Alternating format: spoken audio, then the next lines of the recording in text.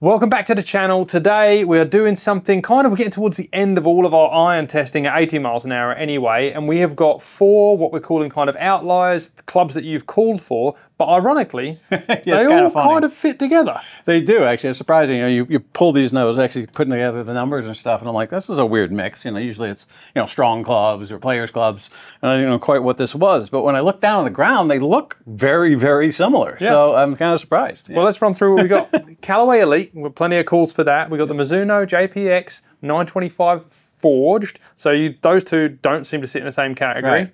Then you go Srixon ZXi5. You think, all right, well that kind of ties them together a little bit. Yeah. And then we got the Cobra King Tech, and that's been one that people have called for a lot. So yeah, it's a good golf club too. Yeah. Yeah. So we're going to do our standard test that we've been doing, and we're going to go more around forgiveness because these are sneaking out of the Players Club category. Yeah, I mean the ZX5, you get a lot of good players, and even the JPX as well. I don't know. But there is almost 2 categories. I think what you just said, that's fair. Elyte and Cobra kind of sitting competitors, exactly. And then Srixon and Forged Mizuno are sitting together. Yep, absolutely. So we got some loft differences. Let's just get that out early. We got the strongest loft being in the Callaway at 29, then King Tech at 29.5, Mizuno at 30, and then the Srixon at 31, all for the 7-iron. We'll jump into the 3D scan data. We're going to start with 70 mile an hour test, then we're going to go to the verified 80 mile an hour test, plus the dispersion chart. The dispersion chart probably shows up the most information in this test that we've seen for a while. Yeah, it is. Definitely different. Okay. All right, well, let's kick things off. We're going to do the Elyte at 70 miles an hour to start.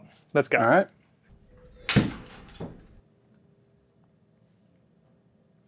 All right. This is always interesting for me. I like 100 miles an hour ball speed as that's incredible. Like at 70 miles an hour. And then obviously spin and land angle, everyone kind of hones in on that. 4,200 RPMs. And 39-degree land angle, so not bad. Right. Okay, well, let's jump in. Next on the list, let's do the Mizuno. We'd expect to see, we've got a whole degree more loft, so maybe we're going to see a little more spin. 3 to 4 yards, should be, yeah. All right. Oh, we did. A decent amount of RPMs there. Yeah, definitely a little more. No trade-off for ball speed, even though there's more loft, so more friction. And then land angle, we got up a little, nearly 40 degrees there, basically 40 degrees. And that's what we were expecting from that. We said at the beginning there's kind of 2 different sets of clubs. We've gone strong and then weak, and now we're going to go even weaker with the ZXi5. Let's see what that thing does. Wow, ball speed 97 down to 94. RPMs nearly 5,000. Quite a bit more. Yeah. But you lost a lot of speed. And it's not an entirely fair test. I mean, certainly the Srixon's a solid forged club. There's no springy face in there. There's no added kind of distance from the face at all. So, and that's the only one that came on the crew. Probably the JPX too is similar. Yeah, they're similar. They're both forged. We've got a cavity cut through in there. Then we've got 41-degree land angle, but we're nearly a whole club less. And even though it's only 2 degrees, so. It's interesting, but what you lose in distance, you gain in control with that. And you definitely gain in stopping power. Yeah. I mean, the spin is quite a bit more, and the land angle is way better. Okay, last on the list, and we think this is going to be more competitive with the Elyte. I guess it's going to be this King Tech Cobra. Yeah, that should be closer.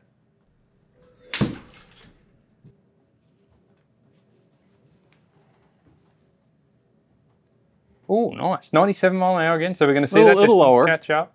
38. 0.6-degree land angle, so a little shallow, 2 yards less.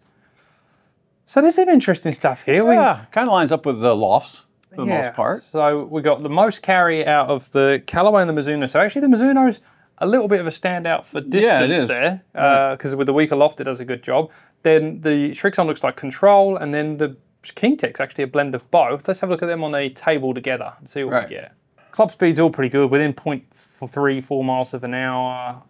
Right. Launch angle.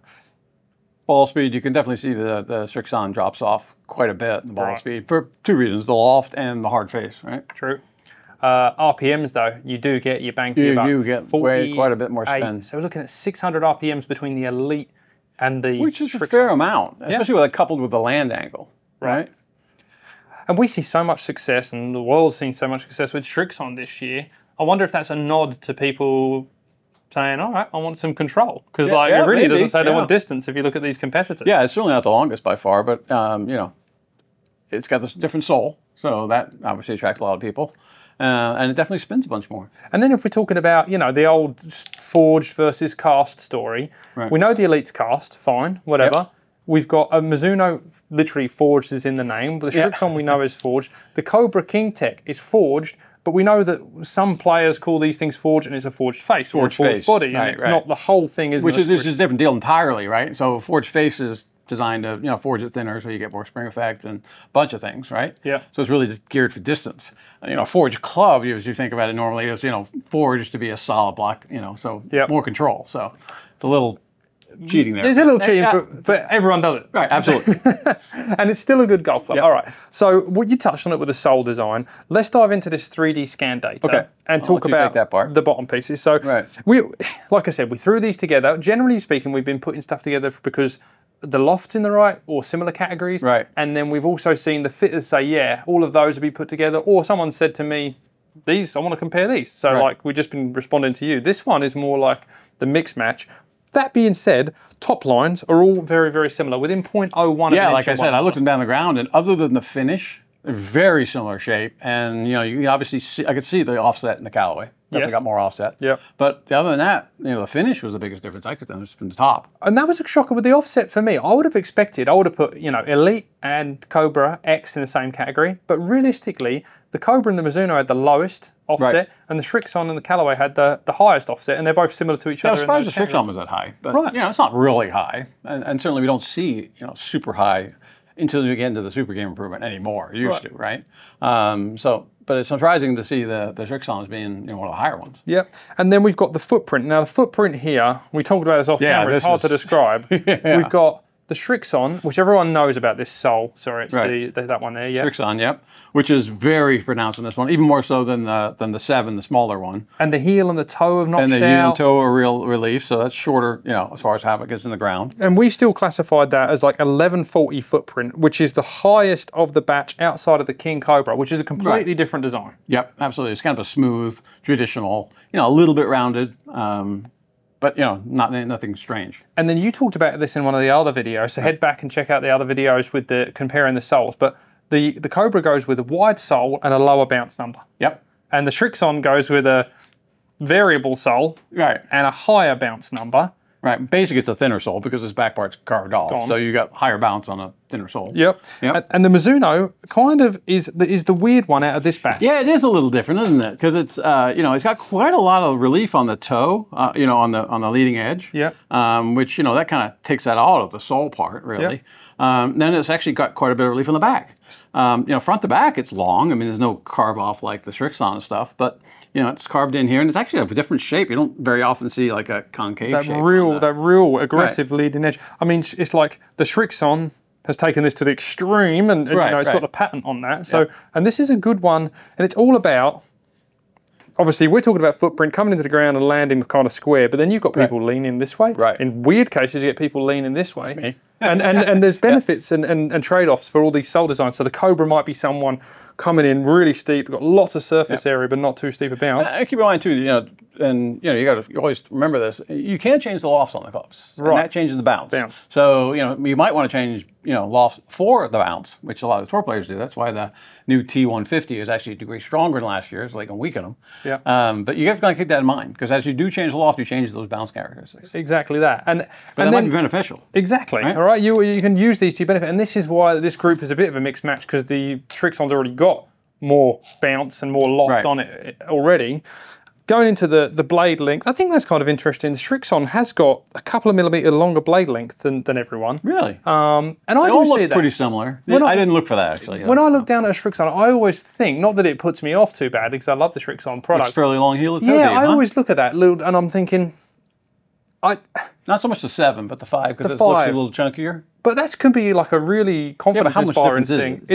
It's 2 millimeters from the smallest to the biggest, really. So not an ass, but it's small. Yeah, it's pretty small. You kind of see those things, I guess, once you get into it. Absolutely. So a pretty interesting data there. We're going to save the dispersion stuff till last. Don't forget, jump in those comments. We finally got to some of these clubs you've been asking for. Let us know what you think. Remember, we tested the Srixon stuff prior to use this consistent test we've been using. Right, we're on a different test. So you can't compare the test data here, but we're going to jump into the 80 mile an hour shot test. I'm going to run over a few of the numbers, but basically, remember those lofts that we said back at the beginning? Srixon the highest, Elyte the lowest. Srixon gave us 94 feet of peak height and 157 carry. This is just from the center hit at 80 miles an hour. But then if you go down to everyone else is at 165. So we've got 8 yards difference, but only really 2 degrees difference in loft. So what we're seeing that's interesting, isn't it? The Srixon's doing something crazy from the center. It's launching more than it should for the loft change. Yeah, I mean, and it's not a huge bunch of tungsten or anything. I mean, there is a little bit in there, but nothing crazy that's making it launch higher. But you have a theory, and when we get into this dispersion data on the bounce and sole design versus what we're seeing maybe from center hits and low hits. Yeah. Yeah. So basically what I'm kind of looking at is, because what we do with measure the center, right, is we basically put it on the ground and put it at 90 degrees and measure how far the ball would hit up, and that's the center spot. Well, if you get these things with more bounce, obviously the whole thing's sitting higher, so we're actually testing a little lower. But to be consistent, we need to do that way, right? So what happened is the low one now is really low and drops off a lot more. Right. If you're using the bounce correctly and you've got it into the ground and you got fit correctly for the bounce, that's not such a big deal. It won't hurt you so much in the real world. So, and the other call outs I want to make, Srixon with the most loft gets most launch, most spin, most stopping power, but 8 yards shorter than everyone else. And then I think the other standout for me really is the Mizuno obviously does kind of what it says on tin, but the Cobra. The Cobra does a great job for launch and spin and stopping power at that distance. And then we're only talking 100 RPMs between the Elyte. So I think it boils down to what we've been seeing with all these other tests, right? Yeah. We've got those crazy different sole designs, footprints, offsets, differences here. We then start to look at the ball flight and say, well, outside of the Srixon, being a real spin control launch player, these other three pretty close, doing the same thing. And if you're looking at like a weak lofted club that goes a long way, that Mizuno.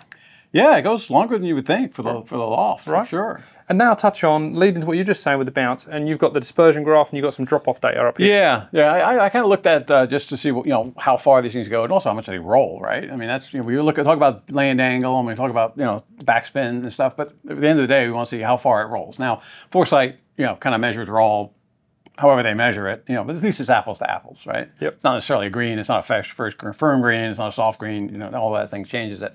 But if you look at the difference, the two longest clubs by far are the Callaway and the Cobra. Although the Srixon, the Mizuno is only a couple of yards shorter. Right. And both of them, both the Callaway went 179 and 178.6, so this is kind of almost exactly the same. Yeah. Both rolled 13.7 yards, 13.5 yards. So, basically got the same, right? Yeah. But obviously the Srixon went only 169, so 10 yards shorter at 80 miles an hour. It is quite a bit. The Mizuno didn't actually stop quite as quickly as the other two, which is surprising. It's got to be spin, right? Yeah, well, it wasn't bad. It was 4,900. Yeah. Anyway. And then you've got the dispersion data there. Yeah, this is kind of telling too. Like I mentioned just a minute ago, because these holes are somewhat wider and have more bounce, we're actually measuring a little lower on the face as far as how many grooves up you would be. So you kind of see the low shot on these is, worse relative to a lot of the blades and the stuff that's got, tighter to the ground. Which is not that big a deal, right? Because if you are fit correctly with this and you're using the bounce, the club is in the ground and getting to the right point of the ball. So I'm not so concerned about that, but you definitely see some differences. They're all pretty good all around. The one spot that the low center is kind of stand out. And the Srixon wasn't as good off the toe. Toe, right? Where the Srixon lost it from the toe, but it beat everyone else in the low shot. Everything, yeah, exactly. So interesting. I mean, that's when we're talking about the nuances between these clubs. If you're thinning it, go Srixon, and you're going to get more control, more spin, more distance from that shot. If you're hitting it in the toe, all the others are offering you a bit more protection from that miss hit. And for guys like you, Srixon on the toe is not good for me. Not good. I hit there a lot, but I also hit it thin. So actually, that gives me really the Srixon. That's better for the spin. That's all. Who knows? Yeah, somewhere in between all of that. Well, hopefully we hit the mark there for you with these 4 clubs. We have had a call out for Cobra 3D. So if we can find another category before we wrap up irons, and we saw some great test results. What you put that in. I play that club too. I love it. Yeah. Well, there you go. We've got plenty more to come. When we're done with irons, we're going to move into drivers. We got fairways, we got hybrids, we got driving irons, we got wedges. So the train's not stopping. And by that time, 2026 rolls around. We're seeing all new product, and we're going to elevate our game for you. We're going to give you the best content on the internet to find out which product's going to work for you next year and beyond. Get in the comments, hit the like, hit the subscribe, come back and see Mark and I for the trusted source of golf content.